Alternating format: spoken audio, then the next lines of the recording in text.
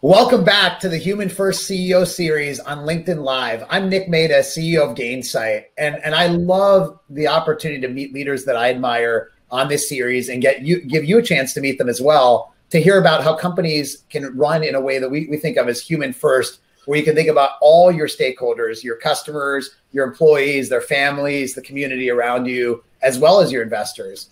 And there really is no company that embodies human first and this concept, and honestly has pioneered it more than Salesforce.com. Salesforce, if you've read the book Trailblazer, or if you've seen all the amazing things Mark Benioff has talked about on countless interviews, they've advocated for the idea that, if you focus on business doing good, that's also good for business. And I think that's a good way to summarize what we believe in with human first. So I'm thrilled to have my friend Bill Patterson here, EVP of the CRM business at Salesforce, to talk about human first leadership. Welcome, Bill.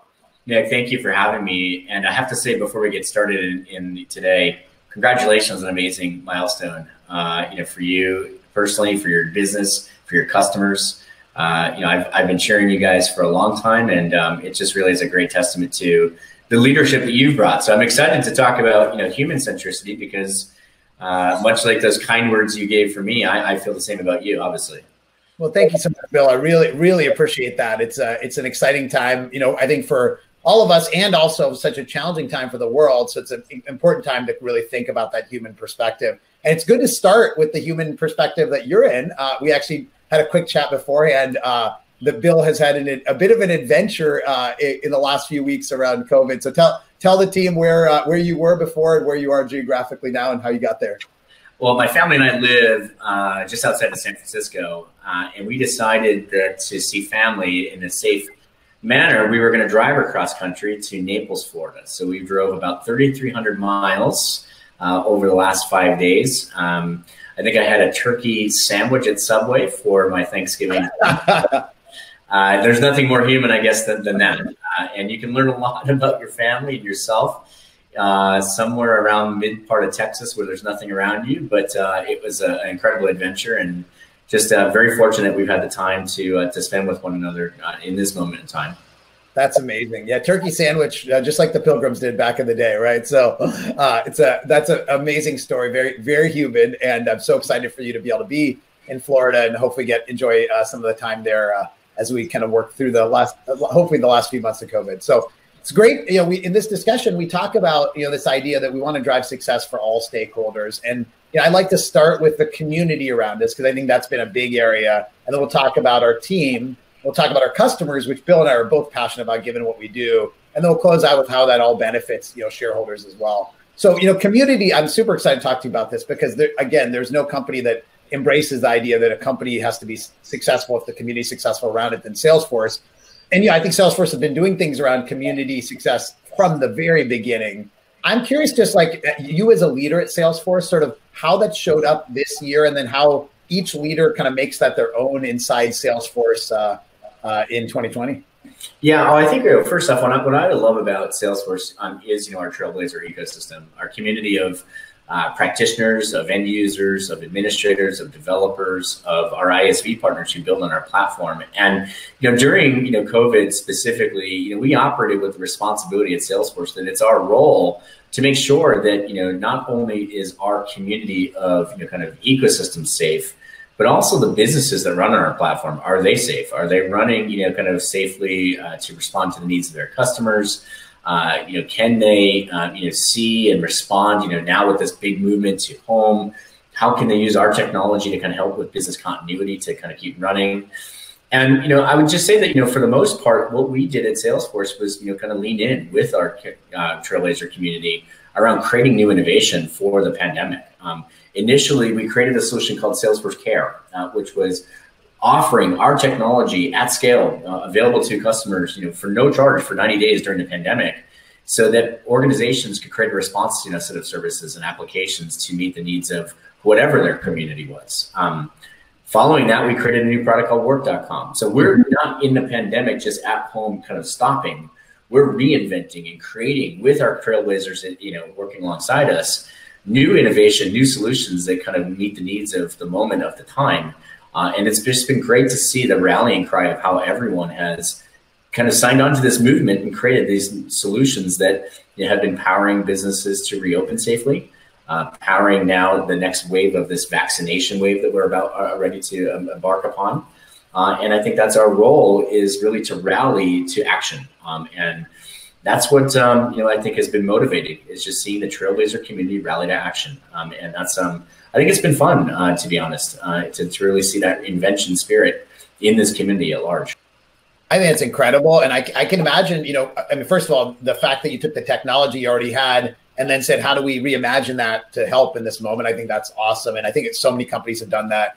But Salesforce really led around that. I can imagine also there's probably, sort of two mixed things for employees. So on one hand, I'm guessing there's so much purpose and meaning from doing this and be able to talk to your family about it. On the other hand, I can imagine it's been an incredible amount of work, because you also had day jobs, I believe. I think you also run an unbelievably successful business that has revenue and customers and all that stuff. How did you kind of motivate the team to rally for these community efforts? And what was it like for the employees?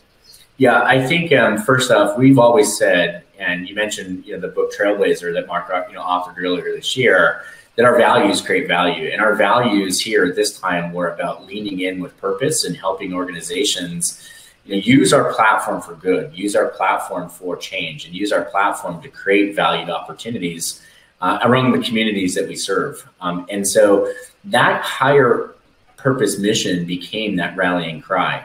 We believe that, at Salesforce, that by creating these new innovations, like, good things will happen, good things will follow, kind of the innovations that we create. And that's exactly what we saw. We had incredible results, in our second quarter, because, we kind of inspired new invention and led a lot of our customers into action. And, I think that you'll see continuation of just, that excellence, because our employees are all that mission driven, to really use this moment in time for that reinvention and to, do good. And did you find the employees kind of found that extra gear, just a motivation because of this opportunity to help? Did they just kind of find that extra time and energy and all that? I think we've all learned a lot about ourselves in this moment in time, and it's amazing. Today, we're all digital. I think before we were kind of digitally integrated, right? 100% digital. And so this experience of being able to create community amongst ourselves, to create connection, to create purpose, to create meaning, those have been probably the biggest lessons of my career during this pandemic. That we can do incredible things because the technology that we have allows us to the technology kind of fades into the background and allows us just to be together. And that's been fascinating. I think that has, to your point, created that extra gear, that extra motivation, but also the purpose, of the Salesforce employees, because of, our connection and our relationship with our customers. We also couldn't let our customers down. And we were really sitting there leaning in with them about, at this time, like, how do we help? And so I just think that higher order purpose is what, kind of motivated all of us, and kept that resilience incredibly high and the actions incredibly sound. That's incredible. So let's switch maybe to that second chapter of the team, right? So, Salesforce is an incredible team. I have so many friends who work there, that work on your team, that have worked there in the past. And, there's so much pride around the values and the purpose of the company. It's very inspirational. I can imagine this year, because the company probably came from more of a culture where people could see each other and all that stuff, in San Francisco and all your great locations, it was a lot of adjustment. And I'm guessing that you probably learned so much that you're going to carry forward. So when you look at it now and you look at next year, are there lessons you're going to continue carrying forward that maybe would go beyond the pandemic as a leader? Yeah, I think you're right. Like, our culture is a spirit of connection. We obviously have amazing events like Dreamforce every year. In years past, anyway, that we're bringing hundreds of thousands of people into San Francisco to celebrate the success of our Trailblazers. Well, this year it's a little bit different. Where obviously we can't do that. And so we are creating more of these intimate connections and these intimate moments of a more personalized Dreamforce for every customer that we're engaging with. And we call that Dreamforce to You. So that allows us really to take this concept of Dreamforce, which is a big celebration moment, and really make it personal. And I think that's an example of the kinds of things that we're doing to reinvent and create these moments of durability that allow us to tailor our products, our services, our events, our marketing into a much more personalized and acute manner. That I think this moment of time, while it is a little bit constraining that we can't be together, allows us to kind of do something really special, which is be more direct and more dedicated, kind of to the needs of a customer, not every customer. And those are kind of, I think, the kinds of things that, just are the spirits of reinvention. And I've always believed that a degree of constraint creates incredible innovation opportunity. And that's so true. You see it right now. That's so true. And how about, when you think about your team week to week, are there things that you're like doing now that you're like, gosh, we should keep doing these things even once we're all back together? Yeah, I think early on in the pandemic, it became, work just became sitting in front of a screen. And so, while you may not have actually had a work product to work on, the fact that you're on a Zoom meeting, that was like work. Yeah, right. Now, I think, that we've learned to alter our need to be together with creating more durable asynchronous modes of communication, which allow us to then, create work products that, we don't have to be together to create. And so I think those are also the kinds of things that just adapt the everyday kind of work where we become more written form, more asynchronous, allowing others to collaborate easier across time zones and across our global kind of employee base. Those are the things I expect, will become gifts that this time has given that allow us to rethink the way in which work gets created or delivered. And then I think when we actually are able to be together again, boy, are we going to appreciate that. Oh my God. The time we're going to, not take for granted the kind of happy hour that you might do to celebrate your team. Because today, we do our Zoom happy hours to celebrate, successes and wins. But there's something special when you can actually clink a glass as opposed to pretend like you're doing so.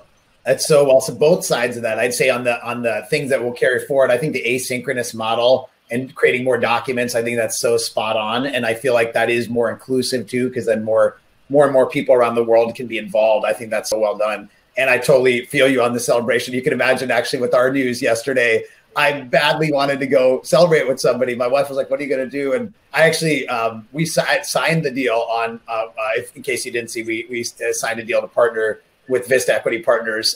And it was very exciting for us. And we signed the deal on Thursday on Thanksgiving, which was crazy. And my wife was like, what are you going to do?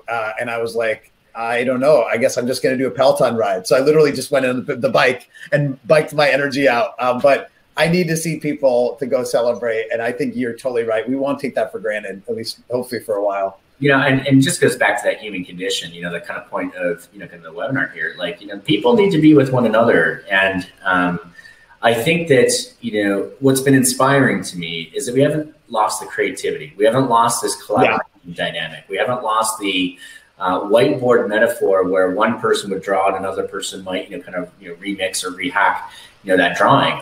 We've been able to reinvent many of those experiences, but there is still something about the high five. There is still something about the fist bump. There is still something about, the breaking bread with someone at a dinner that I think, we'll definitely want to come back to and enrich, and so I just think that, work coming forward will be a degree of some of the learnings that we've had over the last year and then remixing in some of the greatness of what we've had in the past. I think that's a great kind of metaphor to pivot to the third chapter then of kind of how do we think about our customers and driving success for them. And that's something, again, Salesforce has been passionate about from the very beginning, but you uniquely in a position where your technology is helping your customers drive success for their clients, right? Which is amazing. And obviously we're great to be in partnership together. One thing I found from your last Dreamforce talk, which was really powerful, was you talked about how your technology can enable a more human approach to customer experience, right? Not just automating and hiding the human being, but actually enabling that human being. Talk about where you see kind of that human aspect of customer experience going and, kind of where you're trying to take the product line. Yeah, I think so much of our jobs and so much of our work have been in task-based work. And I think that, one of the things that I've always had a mission, especially since I worked myself in a contact center earlier in my career, was to eliminate some of the tedious parts of the job and really get to the places that I enjoy, the parts that I found yield out of.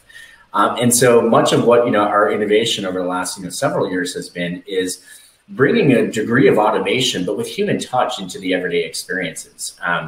When we created our Einstein bots platform, for example, and bots, have kind of taken off in this economy, which has been fascinating.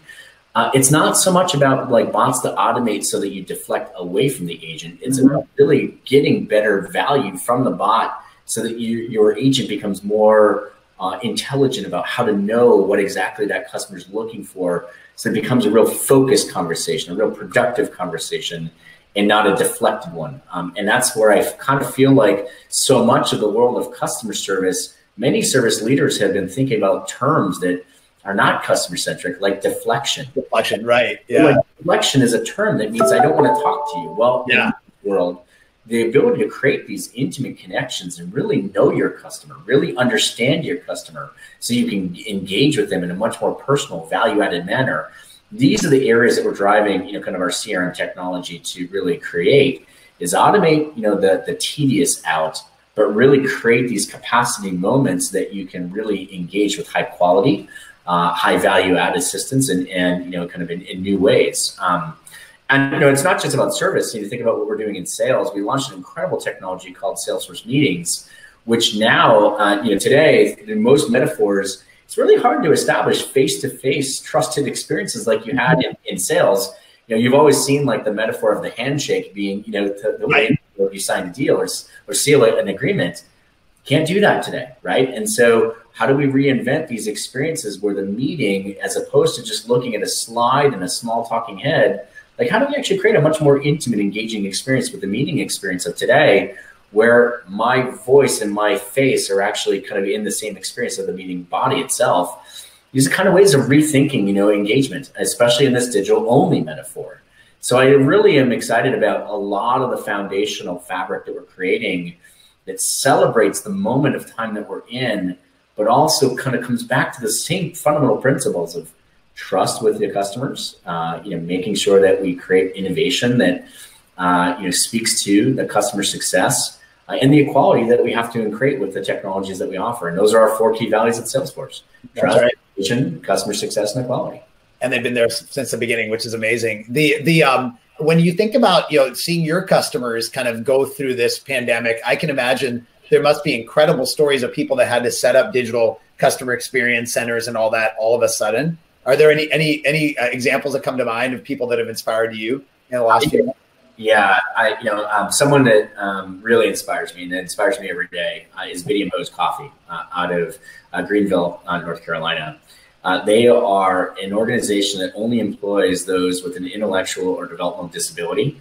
They're a coffee shop. And if you listen to their CEO, Amy Wright, and her husband, Ben, they have 2 children with Down syndrome. They're going to put this shop off on creating a legacy. It's a human rights movement. Mass is a coffee shop is the way that they talk about it. Well, how do you create a coffee shop experience in a safe manner, especially for the employee base that that they occupy? Right.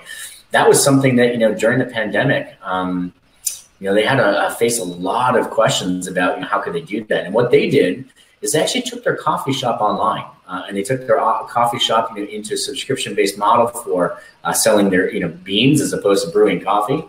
Selling their wares, like their my kids would call it their merch. Exactly.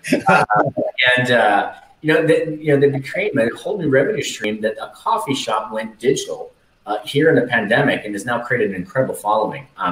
They've now launched, I think, their 5th franchise, all in a pandemic. So you think about this ability to reinvent the mom and pop coffee shop from Greenville, North Carolina, to now be a digital kind of wide organization. That's the kind of inspiration that I find incredibly motivating. If the small businesses of today can do this, so can the big businesses. It's just we have to become action driven and motivated to really rethink and our businesses, our terms, our subscriptions, our policies, our practices for the time that we're in. And I'm very inspired by my friends Amy and Ben, and just as much as I'm inspired by every customer who's seen success in this time. That's incredible. What a story. That is truly a human first story. So thanks for sharing that. One of the things that I think a lot of people wonder is, how does this all fit together? How does, thinking about your customers and your community and your team fit together? Because, the older adage in business was focus on the bottom line. This is all distracting, right? Why are we talking about all these other things? Just figure out a way to make a profit, maximize your profit. That's our jobs. And I think Salesforce has really proved that, that doesn't have to be the only way you win. In fact, if you go this way, you can win even better. Why do you think it works? Like, why do you think it all fits together? And I mean, you've proven it, but why is it working? I think that, for whatever reason, our business model has always been built around this concept of success. Oop. Did you lose me? Yeah, your video went away. I can still hear you. So let me switch. Nothing like a little bit of technical difficulty. Yeah, no worries. Yeah, it's okay. Oh, there you go. Oh, nice. I think I have the ability to switch on the fly. Yeah. I think our business model has always been built around the concept of customer success. I mean, so from day one, our subscription-based, business model has been the more our customers are successful, obviously the more value that we create for our organization. And that's not been the guiding principle for us. I mean, the guiding principle for us has always been that our values create immense value. We don't call our, customers, we call everyone our ohana, our family, like our employees, our customers, our partners. They're all family members. And so it's our responsibility that we wanted to do something more lasting than just offer technology through the cloud. We wanted to create an opportunity for businesses to be better businesses so that they can give back into their communities and they can invest in their kind of locales to really create, economic opportunity. And that flywheel is that higher purpose value system. And so like when we think about, our company's success, well, our success is deeply rooted in the success of our customers and our communities, our trailblazers. And so much so that, the Salesforce economy, one of the fastest growing economies around there in technology today, over $1 trillion of economic opportunity comes by working with and around the Salesforce ecosystem. And it's one that I think that, again, it is about creating the next wave of great organizations and taking care of great customers that way. Yeah, it's so awesome. And I think thinking about it as an ecosystem where you need everyone to be successful, not just your company inside your four walls, is, I think, really a good way to summarize it. So I got the last important question, really more of a personal question. Einstein bots sound amazing. Have you figured out the executive bot so that if we can't make a meeting, they can just kind of join and pretend to be us? Is that coming from Salesforce? I can't divulge all the new innovation or next wave innovation that we're working on. But look, I think that what I would say is the world of AI, for a lot of, I think that's written out there today, a lot of people have said, AI will replace humans. I just don't think that's ever going to happen. I think AI will enrich the human experience. I think AI will enrich the human engagements. And I think that ultimately it will be able to take on some low value work that might be repetitive or, kind of not a lot of value creation opportunities, allowing us to free ourselves up for higher creativity work and higher connection work, with people. And that's what I'm really excited to work on, is the next wave of innovation that creates better purpose and connection with others. And I think that's something I'd love to talk about on our next webinar together. That would be amazing. Let's figure out that future together. Thanks, Bill, to Salesforce for truly being the trailblazer in human first leadership, but also to you personally. It's been so great getting to know you, and you embody it yourself. And I also love how you're kind of making that reality through the technology that your team is building. So thank you so much, and wishing you and your personal ohana the best in your little adventure in Florida. That sounds like a lot of fun. I hope you get some more Subway sandwiches sometime soon. Hopefully not too many. I don't need to add like the COVID-19 to we all have to work up for that. Thanks. Thanks so much. I really appreciate it. Thanks to everyone for watching. We'll see you soon.